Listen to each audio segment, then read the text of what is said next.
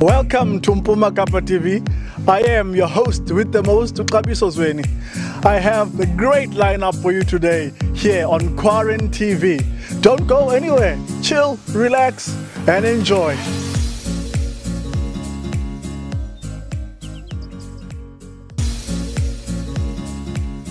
Molweni Makaya, igama lam Sisipho, and I am not alone. I'm out here with I got you. You did.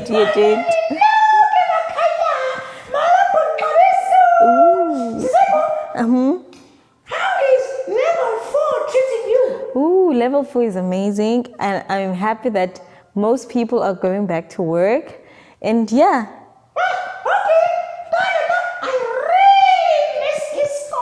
Oh, yeah. Hey, if you talk about things to be safe, then let's stay at home. True, that is true. So, while we stay at home, what are we doing today? Guess. Please guess. Yes, It's story time today. Okay, the story for today is Monkey Puzzle. This book was written by Julia Donaldson and Axel Schaffler. Sounds interesting. Yes. Yeah. Okay. Monkey Puzzle. I've lost my mom. Oh, shame. The monkey looks so sad. Yes. Hush, little monkey, don't you cry. I'll help you find her, said Butterfly. Let's have a think. How big is she? She's big, said the monkey. Bigger than me. Bigger than you. Then I've seen your mom. Come, little monkey. Come. Okay, let's see this. No. That's an elephant. My mom isn't a great gray hunk. She hasn't got a tusk or a curly trunk. She doesn't have great, thick, baggy knees. And anyways, her tail curls around trees. Her tail, not the trunk.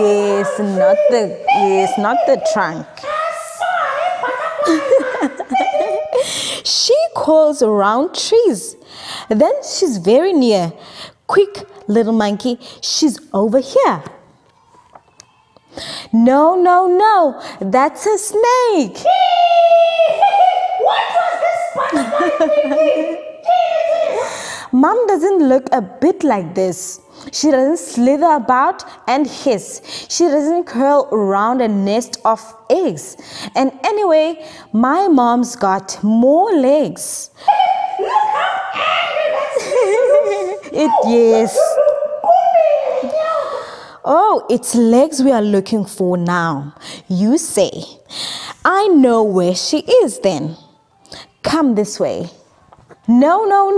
That's a spider. What was this butterfly thinking? How are you confused a monkey and a spider? I don't know. Mom isn't black and hairy and fat.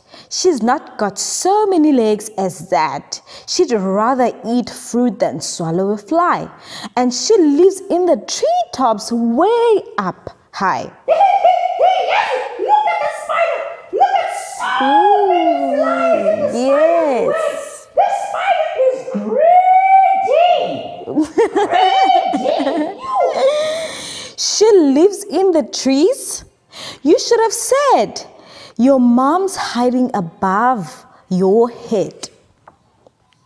No, that's a parrot. Oh no! Will this butterfly ever get it right? Let's find out.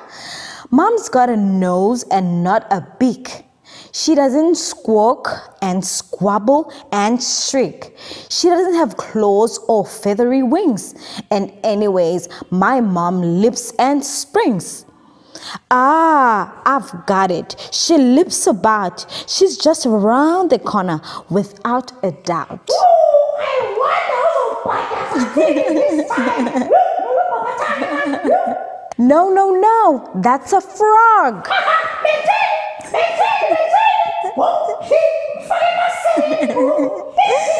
Butterfly, butterfly, please don't joke. Mom's not green and she doesn't croak. She's not all slimy or dear. What a muddle. Brown fur? Why didn't you tell me so? We'll find her in no time. Off we go. No, no, no. That's a bat.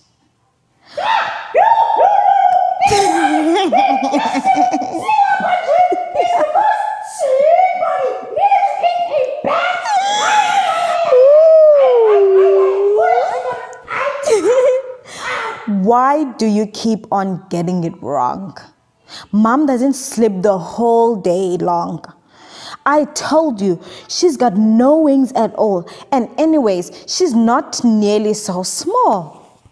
Your mom's not little? Now let me think. She's down by the river having a drink. No, she's not. No, no, no. That's the elephant again. Butterfly, butterfly, can't you see? None of these creatures looks like me. You never told me she looked like you. Of course I didn't. I thought you knew. I didn't know. I couldn't. You see? None of my babies looks like me. Mm-hmm.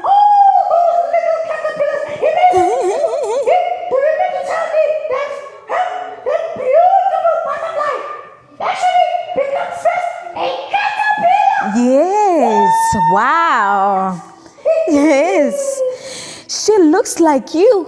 Well, if that's the case, we'll soon discover her hiding place.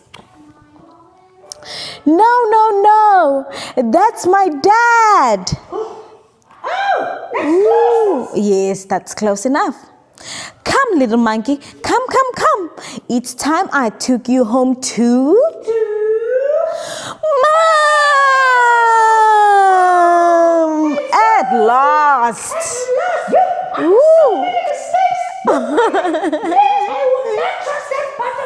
Me too. Me too. It's the end of the story now, Reme. Such a nice story. It was. Yes. You know what's also a nice happy ending? Mm-hmm. You making me some food. Oh, really? Say goodbye to everyone. While you go and make me some food. Bye.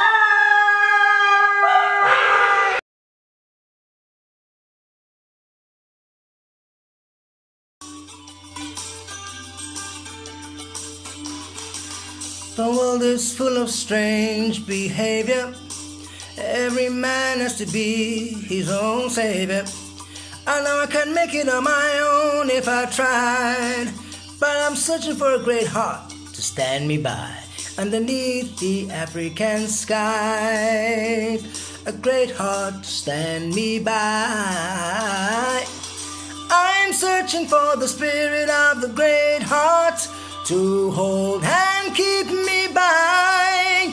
I'm searching for the spirit of the great heart under African sky. Sometimes I feel that you really know me. Sometimes there's so much you can show me.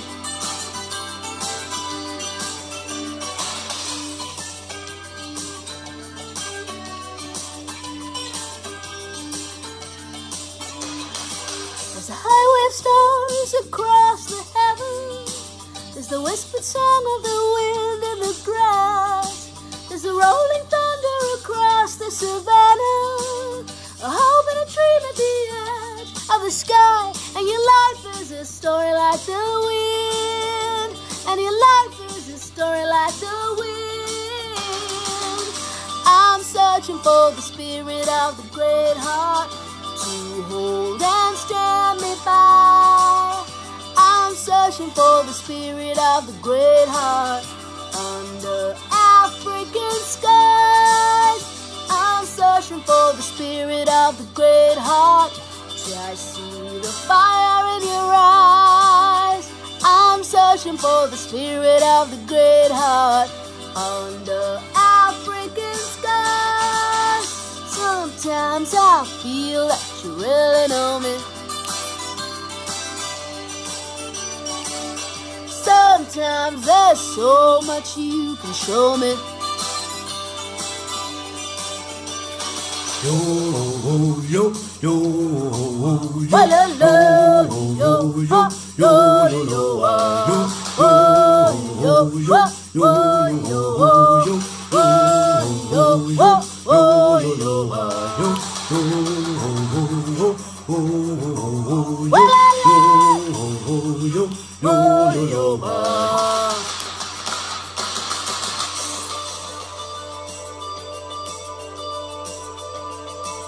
This is my video.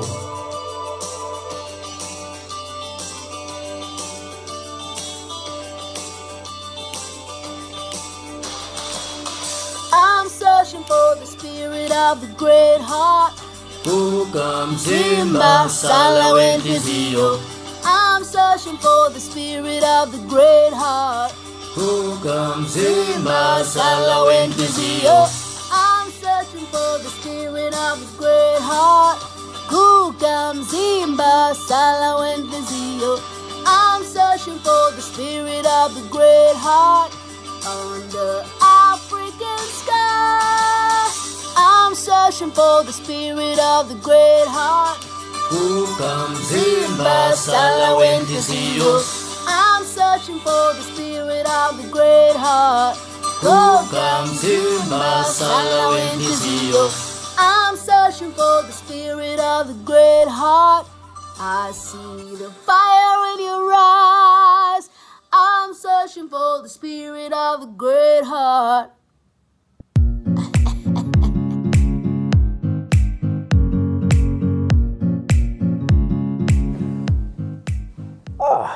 Kiri helele, dumelang.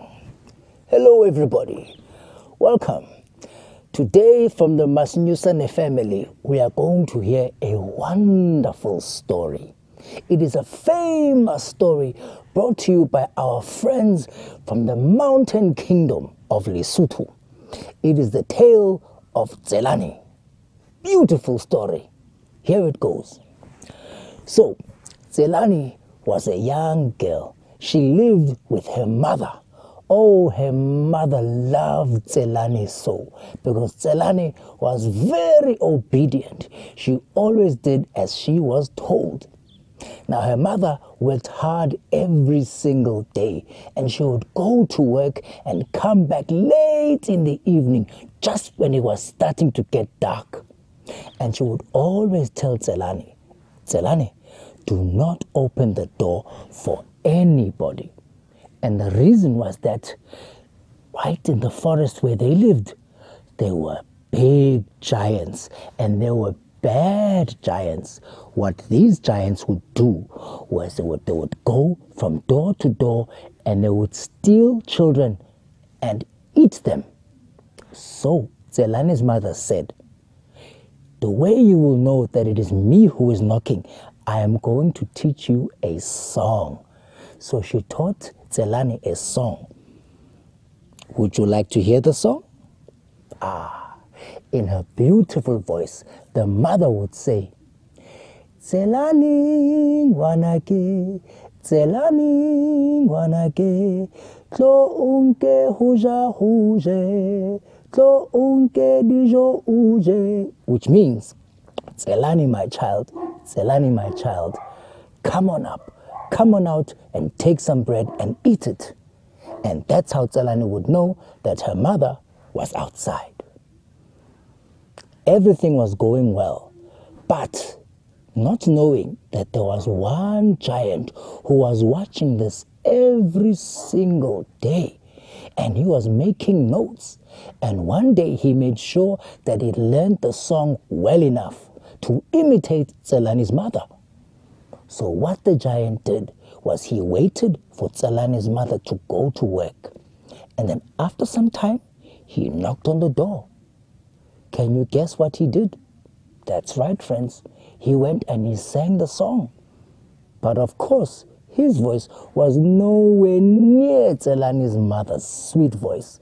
Instead, he knocked and he said, Zolani ngwanake, Zolani ngwanake, tlo onke huza uje, tlo onke dijo uje. Zolani was, of course, very clever. She said, you think I don't know that you are a giant? Go away. My mother told me not to open the door for anyone. So off the giant went. But he did not go home. Instead, he went to a bad medicine man. One of those very bad ones. There are some very bad ones. There are some very, very good ones. But there are some very bad ones. And he went to a bad medicine man. And he told the medicine man, look here, you need to make my voice very, very sweet, very, very beautiful. So what the medicine man did was to tell him, listen here, giant. You take a long piece of iron. You put it over a fire. And you hold it until the iron gets very, very hot. Until the iron gets so hot that it turns red. When that happens, then what you do, giant, is you put medicine, you put my medicine over that iron, and then you take that red hot iron and put it down your throat. That will make your voice very sweet. The giant did just that. Took a long iron, put it over the fire, made sure the fire was very, very, very hot. The iron turned red hot.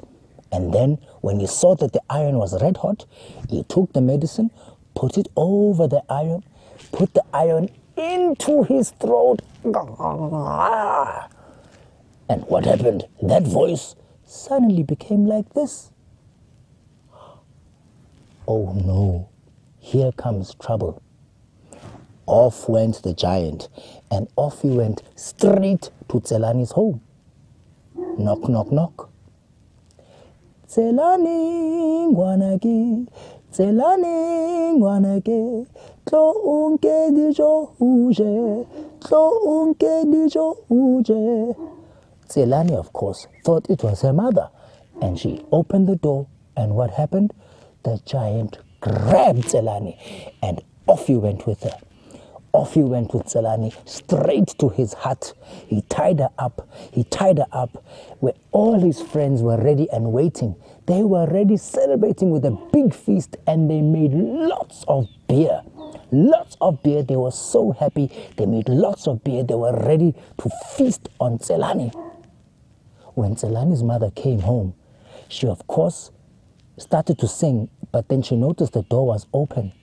Immediately she knew that something had happened, and she went looking for her child. And then she followed the sound of the singing of course by the giants, because remember, they were having a feast, having lots of beer. What happens to people when they have so much beer in their system? They fall asleep. And that is exactly what happened to the giant.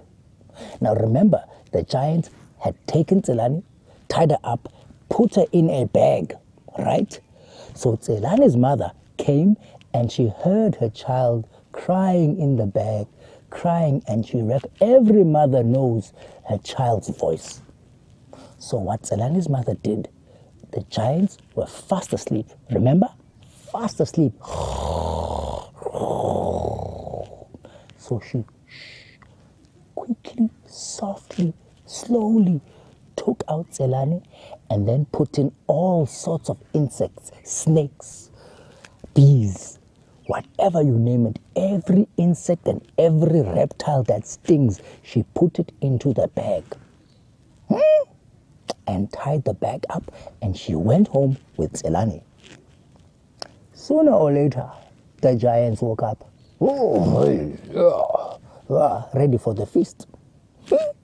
By now, the fire was ready, everything was ready and settled. All they needed to do was to eat the child. So of course, the giants beat the bag because they thought it was a child inside there, beat the bag. Now when you hit a bag full of insects, the insects are going to get very angry. So when the giant opened the bag, guess what? The bees and the snakes and everything, they went straight for him because they had made them angry. And they went straight for him. And of course, his voice was soft and beautiful, so nobody heard him crying when he went, "Ah, ah, ah." Imagine a big giant going, "Ah, ah." And that's what happened. They stung him and they stung him and they stung him and they stung him. And guess what happened to him? He fell into the big pot of the boiling water, the water that he had boiled to eat Zolani. Cho, cho, clumps into the water. That is how the giant died. That, my friends, is the story of Zolani. It is a beautiful story reminding us that we should always pay attention. We should never talk to strangers, and most importantly, never ever let anyone in your house when your parents are away. Thank you. Back to you. Zolani, monarchy. Zolani, monarchy.